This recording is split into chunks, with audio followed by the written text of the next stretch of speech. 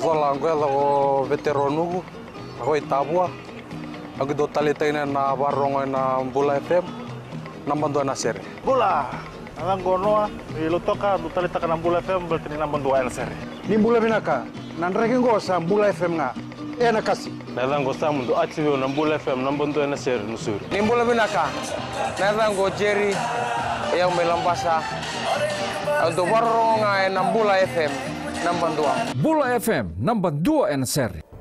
In the news tonight, McKee takes on Cheika over comments. Fiji again takes leading role in climate fight.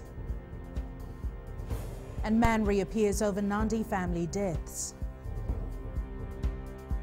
From the studios of FBC Suva, Jackie Spate. Flying Fijians coach John McKee has fired back at his Australian counterpart Michael Cheika, who accused the national mentor of being two-faced. Cheika had claimed that after the 39-21 win by Wallabies, he and McKee had a great post-match conversation. But he was disappointed that at no point did McKee tell him he was going to refer Wallabies winger Reece Hodge for a sighting. The next day, Hodge was cited for a dangerous no-arms tackle on Fiji flanker Pedeliato, who was concussed and didn't return to play and missed the game against Uruguay today. Koroi Tandulala has more. Following this controversial moment, this comment of Michael Cheika against John McKee has left the rugby world divided. Probably the most disappointing thing was the Fijians, you know what I mean? I think after the game we had a lot of a lot of friendly discussion with myself and the coach. He talked to our other coaches.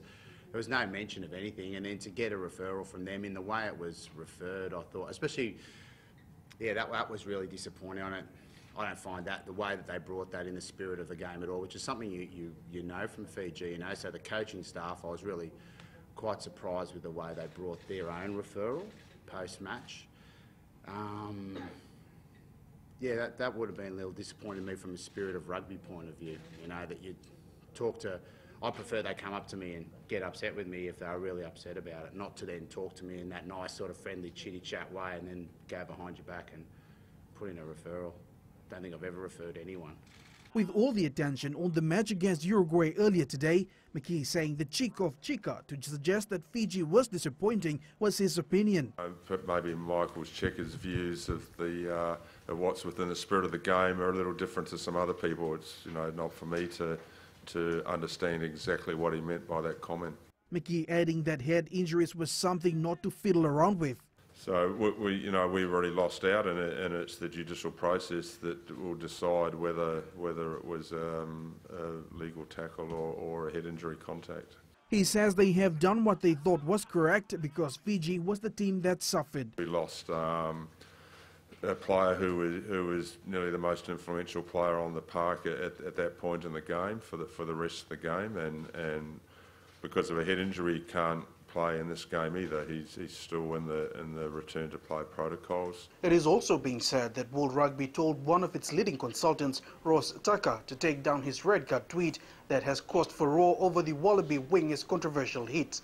Koroi Tandulala, FBC News. Fiji continues to punch above its weight in trying to get global attention on the climate change crisis. Apart from the main climate change summit in New York, Prime Minister Vurenge Bainimarama held side meetings with other world leaders on the issue. Ali Kimbia with the story. Speaking to world leaders during the Nature and Peoples event, Vurenge Bainimarama has further clarified Fiji's broader response to climate change. We have identified the opportunity to plant around 30 million trees in the next 10 to 15 years, and also have a plan to monetize the stored carbon in our thriving and expanding forests and mangroves. We will seek to leverage the international marketplace to provide funding for these efforts using the highest standards and practices. Bainimarama also launched Fiji's Relocation Trust Fund and says world leaders will need to act now as they can't wait for the communities to drown due to encroaching tides. We need a holistic approach. We need adequate resources, and we need it now. Our new trust fund is undeniably one of the most effective ways that we can help our communities adapt to climate change. Bainimarama is calling on world leaders to support small Pacific Island nations as they undertake the enormous task of combating climate change. Ali Kimbia, FBC News. The commitment by small island nations to fight against climate change has not gone unnoticed on the world stage. At the closing segment of the Climate Action Summit, the small island nations were applauded for their continued efforts to battle for their survival in the climate crisis. Eleanor Tarangaivu reports. Action by action, the tide is turning. Amongst those at the front line of the fight to reduce the impacts of climate change and to keep temperature levels at 1.5 degrees are the small island nations. Their commitment has not gone unnoticed. I was deeply moved by many examples of inspiring leadership from countries that have done the least to contribute to the climate crisis. Small island states together, committed to carbon neutrality and to move to 100% renewable energy by 2030. The summit, which ended last night, saw 77 countries committing to cut greenhouse gas emissions to net zero by 2050, while 70 countries announced plans to boost their national action plans by 2020. We have submitted our long-term strategy to achieve net zero emissions before 2050. We are nearing completion of our enhanced NDC. We enacted an environmental and climate levy, issued a green bond, and are using innovative financing solutions to fund these plans.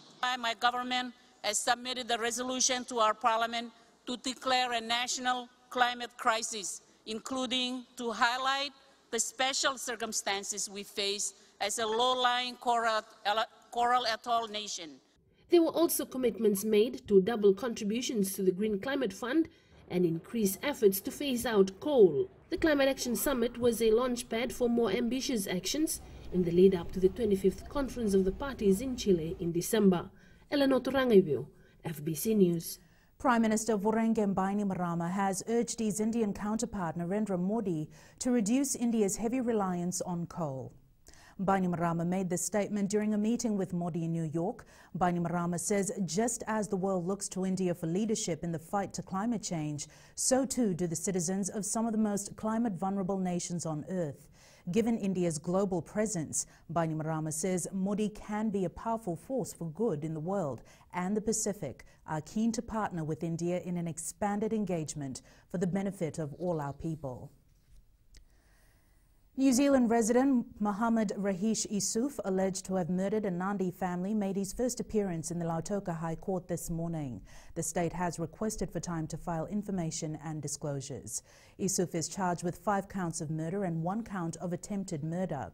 It's alleged that on the 25th and 26th of August, Issouf murdered carpenter Nirmal Kumar, his 54-year-old wife Usha Devi, their 34-year-old daughter Nileshni Kajal, and her 2 daughters Sana, aged 11, and 8-year-old Samara. The bodies of the Lenga family were discovered in the Nausori highlands in Nandi. A 1-year-old baby was also found crawling at the scene. Issouf has been further remanded. The matter has been adjourned to October 11th. Up ahead, non-receipt businesses under the radar and late screen cases on the decline. Details after the break.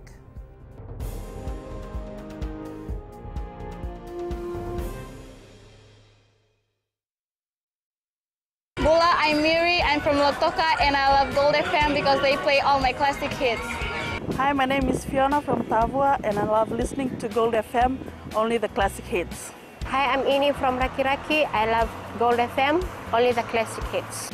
Gold FM, only the classic hits.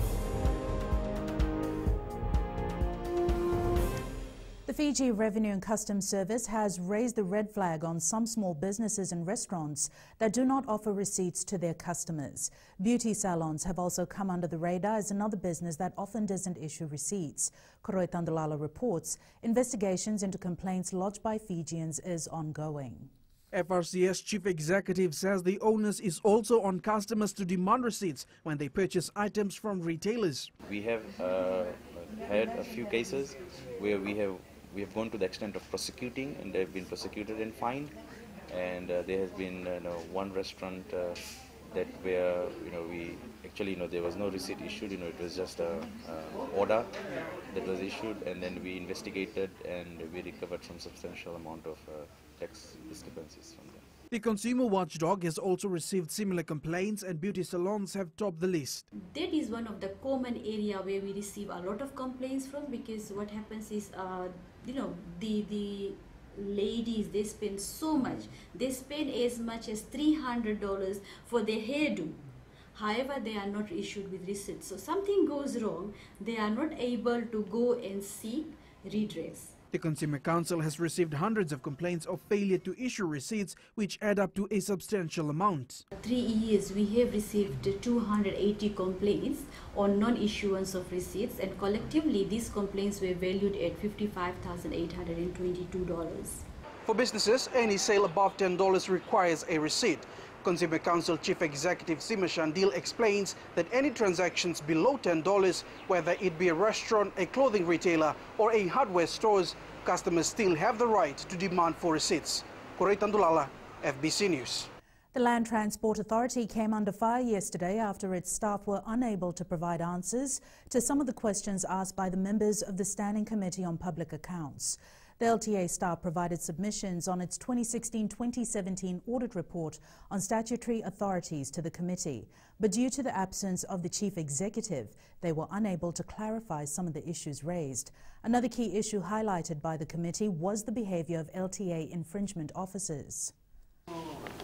Where some of them, they shout at you to go back at that end, and the hands goes the other way. And what about if a driver leaves his hands out of the steering and he starts doing the same thing? What will happen to that man listening? The team from LTA said that their CEO had a work commitment and was unable to come for the submission. However, they assured the members that they will relay the outcomes to him. The ratio of people coming in late for cancer screening is dropping. Health Minister Dr. Ifiremi Wangai-Nambete confirms outreach efforts by the government, NGOs and the public is working as more Fijians are now being tested early. Edwin Nunn reports. Fundraisers such as this one at JAX of Fiji go a long way in assisting Fijians afford cancer treatment where local health facilities don't suffice. I want to assure us today that we have for the majority of treatment of cancers. There are areas in which we lack, but there are many countries in the world that lack in certain areas. Dr. Wangai-Nambete adds these events are a means to reach more Fijians, and years of hard work is starting to pay off with a visible decrease in the rate of late detection. Before, it was more. Now it's lesser and lesser. Why? Because we have awareness such as this. We have a critical mass of doctors and nurses and health professionals. Asinathan Driso is a cancer survivor who's hoping that her story will inspire others to action. My ignorance almost cost me my life and my loved ones, but I thank God that I managed to present myself to the hospital. Even though it was late, I presented late, but I'm thankful for God. I'm thankful to God for granting me another second chance to life, so I can, I can become a better wife, a better person in life. The Health Minister has called on all Fijians to get behind the Fiji Cancer Society because of the critical support services it provides, as well as counselling and funding. Edwin Nand, FBC News. The Fiji Broadcasting Corporation's business partners and clients were today given a detailed overview of the new innovative digital marketing platforms they can use for advertising. Chief Executive Riaz Said Qayyum says the digital space is now the new niche for marketing as it reaches a large audience without any hassle. With smartphone user base growing phenomenally, FBC is also continuously looking at innovative means to engage with its audience with ease. But a lot of people are reading less, and that's why the digital market is developing so quickly, because people are on the run. They don't have much time. They're looking at things on their phones, and we are trying to sort of develop this and keep pace with it, and at the same time share our experiences and our successes with our clients and our partners as well. Our customers included are now digitizing. I believe that this mode is going to be beneficial for us. And because a lot of people now are doing away from just reading, and the ads are more eye-catchy, so it is going to appeal to them more, which is going to benefit us as a business. And Croy joins us now with the latest in business. Thank you, Jackie. Coming up after the break, boom expected in data business. And in growing Fiji, vandalism acts worry municipal councils. Stay with us.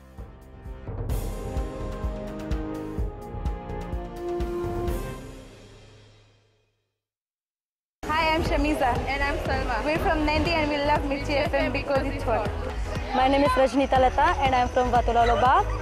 और हम सब मिर्ची FM सुनता है because it's hot.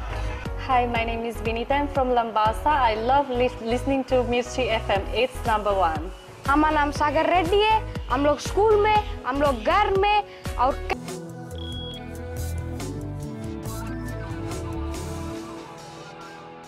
Leading business Digicel Fiji says the data business will be booming with new fees in place from October 1st.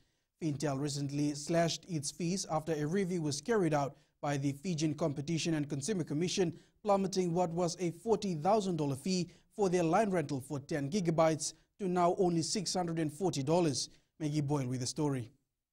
Access to the internet is expected to be much more affordable from next month. It brings Fiji in line with international benchmark conditions. Data is a precious commodity now. In fact, it's the commodity.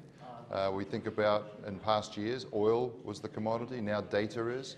Head of Digicel Fiji says the fee cut of more than $39,000 will definitely benefit Fijian consumers.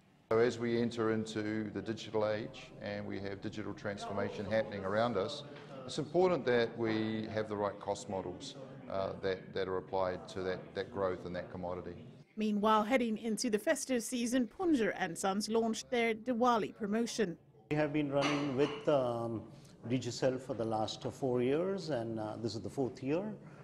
We have this promotion in the market. Red Cow sells quite well during Diwali.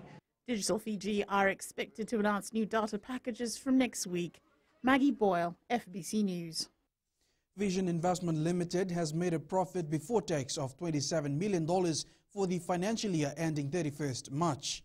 Chief Executive P.L. Munasinghe says the group has exceeded profits of previous years by 19% as it made tax profit of $22.8 million for the 2017-2018 financial year.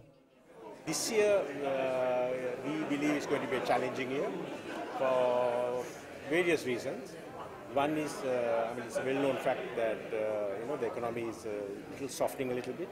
When the RBA forecasts have revised their sort of growth forecast downwards, and where we are concerned, import duty went up on things like smartphones, electrical goods, and motor vehicles less than 3,500 cc. Companies that fall under Vision Investment Limited include Courts, Sportsworld, Vision Motors, and Mahogany Industries.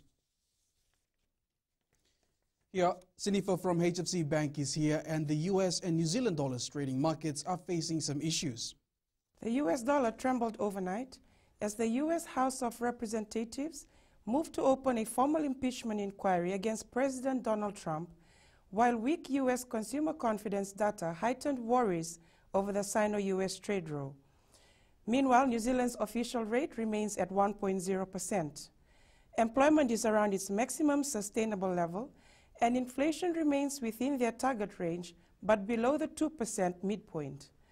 Global trade and other political tensions remain elevated and continue to subdue the global growth outlook, dampening demand for New Zealand's goods and services. Business confidence remains low in New Zealand, partly reflecting policy uncertainty and low profitability in some sectors, and is impacting investment decisions. Consequently, New Zealand interest rates can be expected to be low for longer. That's all for now. From HFC Bank, Vinaka. Here are today's exchange rates as set this morning. It has been a mixed day for the Fiji dollar, which rose against the Chinese yuan and US greenback, the kina and euro, but slipped against the Aussie and the Japanese yen. Looking at the commodities market, oil was down about $1.50 at $56 per barrel. Gold rose $13 to $1,533 per ounce, and silver closed up at $18.66 per ounce.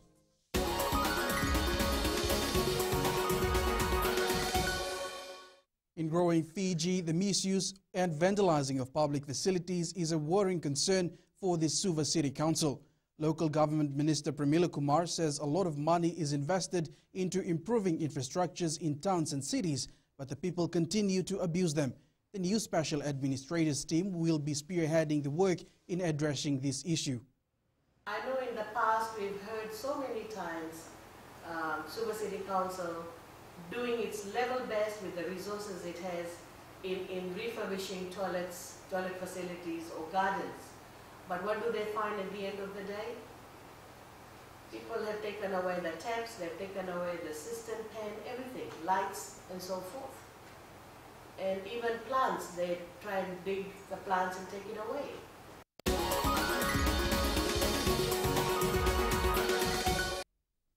That's it from Business Tonight. Sports is up next with Jamie. Thanks, Kuroy, and good evening in Sports Tonight.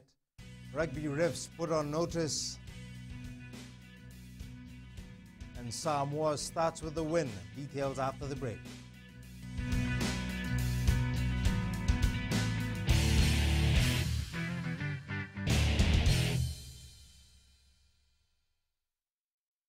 Navango merea, maramani waya manatuya sawa, weti kitu kutunde nandi ya undo marata kana varonga na Radio Fiji One. Yawa asna vatili, yawa maga Monica.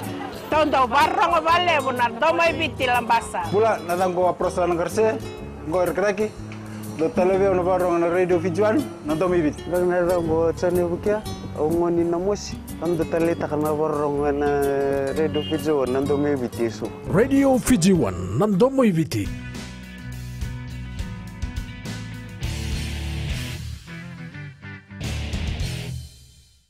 Welcome back. First up, Fiji's second pool match at the Rugby World Cup 2019 ended a few minutes ago with Uruguay recording a historic 30-27 win of our Flying Fijians. You can read more about the match on the FBC News website. That's fbc.com.fj. Meanwhile, in an unusual move, rugby bosses have called out the performances of referees at the World Cup. Officials have been highly criticized for a number of inconsistencies and leniency on foul play. This from TVNZ. A moment that had All Blacks fans up in arms. Trotty is there quickly, and Trotty gets a rash. Surely that's a professional foul. Jerome Garcesa's option not to punish South Africa with more than a penalty, one of a number of refereeing decisions that's forced World Rugby to act. The governing body last night released this damning statement saying, the opening weekend of Rugby World Cup 2019 were not consistently of the standards set by World Rugby and themselves. World Rugby considered there had been initial challenges which have impacted decision-making, but added they have every confidence in the team moving forward in the tournament. Dorofiev fakes once and then sets up his captain. Last night's Pool A clash between Samoa and Russia added more fuel to the fire, just hours after the statement. There is a direct contact on the end. Yeah. Oh. Okay, which means it's a red card. Oh, wow. However, oh, wow. red is deadly. Roman Poit talked out of giving Rayleigh Lowe a red card by the TMO, but he later dished out a further 2 yellow cards in an ill-disciplined Samoa win. 124 running metres from Alapate this evening, and he's not done with yet. Alapate Leua gets on the outside of 2, that's a ripper! Elsewhere, Wallabies winger Reece Hodge will appear at a judicial hearing in Tokyo for his dangerous tackle during Australia's opening win over Fiji.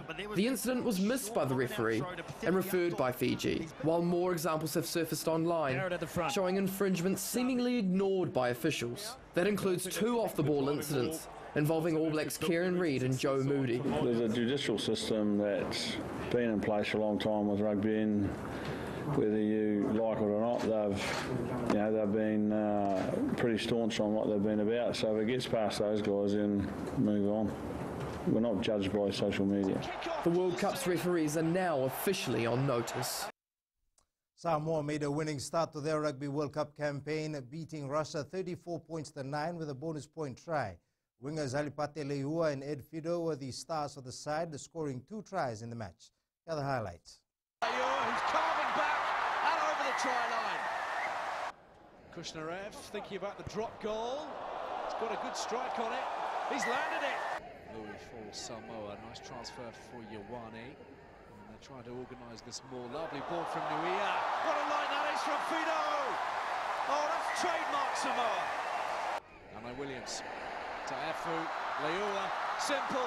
2 for Fido. Samoa have found themselves.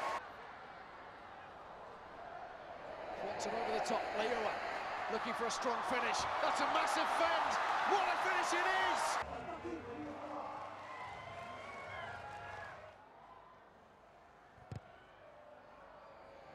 Not quite. The final act, and Samoa come through a testing night. Couple of yellow cards in the first 40, but ultimately on the board in Pool A with a bonus point and a dangerous, dangerous contender. I just spoke to them and told them to stay in the blue. What the blue was is calm head and stay focused on the job. And I was pretty proud that the boys, stayed composed and, they didn't let it try in. So really proud of the boys. Fijian Sevu Reece continues to make a statement for the All Blacks each time he plays for the world champions, so much so that he's now being touted as potentially the best wing in the current All Blacks setup. This from News Hub. Flying from Tokyo to Owita with the All Blacks to prepare for Canada simply wasn't on Sevu Reece's itinerary earlier this year. No, I didn't think they would come this far. Never mind rookie nerves, suddenly he's a key to the All Blacks World Cup chances and was the spark against South Africa. Reece gets away from Pepe. You seem like a confident person, a person who doesn't really question himself, who just runs on instinct. Well, yeah, I think that's the only way to get over it, is just to go, run or whatever you do. It's a big reason why he's in the team, because he backs himself. Sevu seems like the kind of guy who can give a team a lift. Oh, he can bring something out of nothing, can't he? If Reece hadn't lost a contract in Ireland because of an assault charge last year, he might have been playing for Fiji. Forced to stay in New Zealand, the Waikato and Crusaders winger kept being courted by Fiji coach John McKee. I showed him my plan and what I wanted to do with rugby and stuff, and that was in the black jersey. It was his dream to emulate fellow Fijian All Blacks Joe Rokothoko and Sitiveni Sivivatu when he shifted from the islands to Hamilton Boys High as a teenager. What impresses attack coach Ian Foster is the 22-year-old has the mistake-free rugby smarts to match his brilliance. He's a smart rugby player, and don't be fooled by the little magician stuff. He puts a lot of work into his game. Although Reece admits he's still learning the All Blacks systems. Especially as wingers, you sort of have to be in the right place, where you're 50-50, where you need to come up or stay back. Could help out my fullback even more. A complete Sevu Reece is a scary proposition for opposition. Brand new enthralling vision has emerged of the All Blacks' key moments in their win over the Springboks at the Rugby World Cup. An innovative camera system has captured the action in a never-seen-before way to add an incredible dimension to viewing sport. This again from TVNZ. It's the vision that's got rugby fans talking. George Bridges' stunning try against the Springboks through the eyes of Canon's new free viewpoint video system inside Yokohama Stadium. Trotty there again. Back for Mo'unga. Now Barrett. Bowden Barrett to Bridge. What a try that is! That try, shown like that, just the most magnificent try. There's another whole level to it when you can view it like that. This is what we actually saw of that All Blacks try in the broadcast on Saturday night. That vision is then enhanced 24 hours later through the new technology. So, how does it work? More than 30 cameras are set up around the ground, each with a different angle of play. They can zoom in on certain elements that are later packaged together to bring an entirely new perspective on the action. What is really impressive with this one is the scale of it. Doing that in a stadium the size of that one is really significant, and it looks really cool. But could we ever see it during a live broadcast? I have every confidence that it will. We're seeing examples of this being done with an iPhone or a mobile phone. Now, you can't use those for broadcast, but if you can do it there, it won't take long. It begs the question of what other innovation we should expect in our sports viewing in the coming years.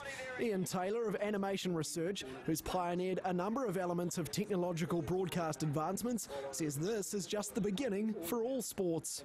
We're talking about putting stuff on bats, we're talking about putting stuff on cameras on players while they play, and because those things are getting smaller and smaller, so they're easy to do. So expect more of this. Anton Leonard. The pools for the 2019 Oceania Sevens tournament have been drawn. Defending men's champion Fiji is in Pool A with New Zealand, New Caledonia, Niue and newcomers Japan. Oceania Rugby Competitions manager Wayne Schuster says they're excited about the inclusion of the Oceania Rugby Deaf Tournament, which will feature teams from Fiji, Papua New Guinea and Samoa.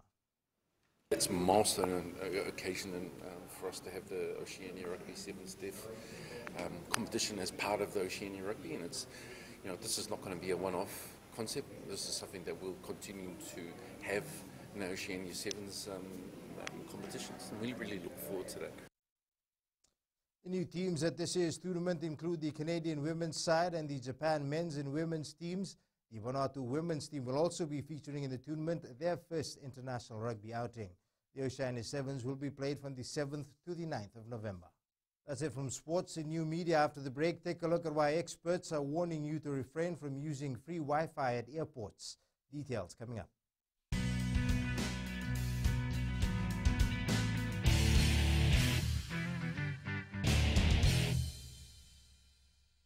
हमारा नाम उमेश कुमार, हम रहता है लेबू और radio Fiji में हरदम सुनता है, बहुत पुराना गाना लगे और बहुत रोचक सुनता है, बहुत अच्छा लगे हमको। उमेश चंद्रा और कांता चंद्रा हमारा वाइफ है, हम लोग रेडियो फीजी 2 बहुत सुंदर से सुनता है, बहुत अच्छा programme, number 1 radio.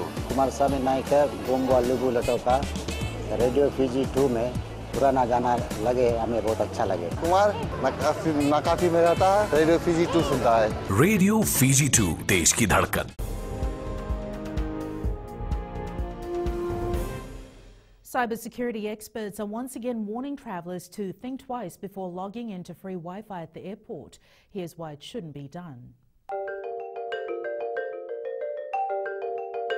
Despite numerous warnings from cybersecurity experts, travelers often connect their devices to free Wi-Fi networks at airports. Airports are ideal places for hackers since there are dozens, if not hundreds, of possible targets. According to Forbes, the latest Norton Wi-Fi risk report found that travelers don't think twice before connecting to a network, and that 53% of the thousands of people surveyed couldn't tell the difference between a secure network or one that isn't. Another report found that Americans are fine with accepting risks to their online privacy out of convenience. CNBC says this may allow hackers to install malicious software to devices, steal passwords and login information, and download other data such as emails. While most of the country's airports offer free Wi-Fi, some charge a fee, but even those pose serious threats because they ask users to transmit personal information through an insecure network.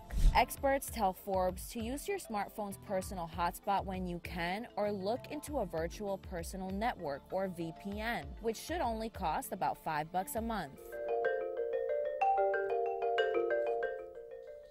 It's weather time with Angie.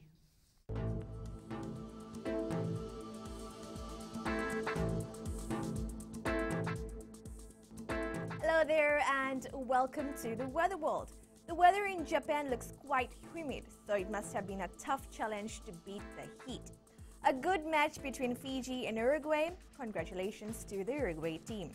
We're also aligned to long spells of sunshine, and it's quite thrilling to have dry surroundings.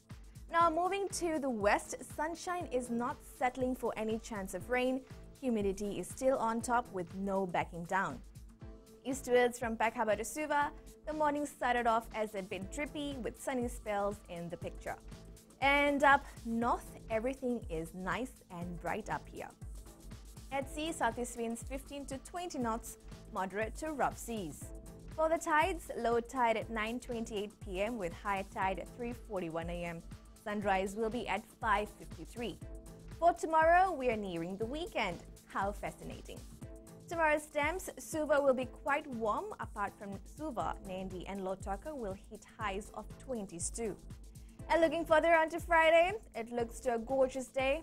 Oh well, at least it will be a Friday. And that's all from the FBC Weather World. Jackie. Thanks so much for that, Angie. In Fijian Pulse, we asked, who is your favourite player in the Rugby World Cup so far? My favourite rugby player playing in the World Cup is Frank Lomani because he's a hard worker and he's from South. I like Sevu Reece, who plays for the All Blacks because he's a try-scoring machine. My favourite player is Sevu Randrandra from Som Tawi. My favourite player is Dominic Wangadi Burotu. He's the best captain as well. My best player in the Flying Fijian squad is Sim Randrandra because he's really a good winger. I like Sam Matavesi's style of playing, and that's why he's my favorite player.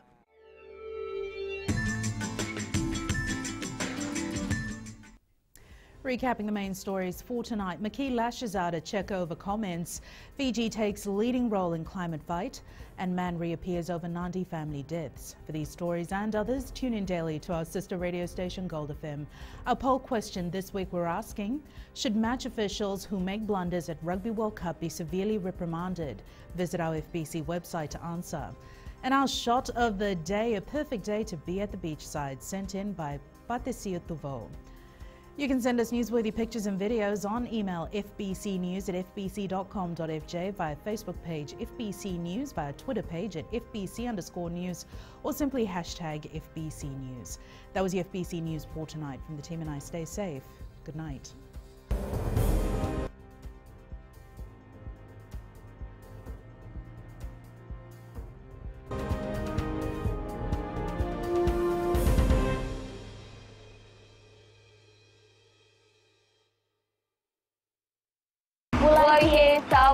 We love Today FM. Today FM rocks. Bulaminaka, I'm Linda Form. I studied Suva.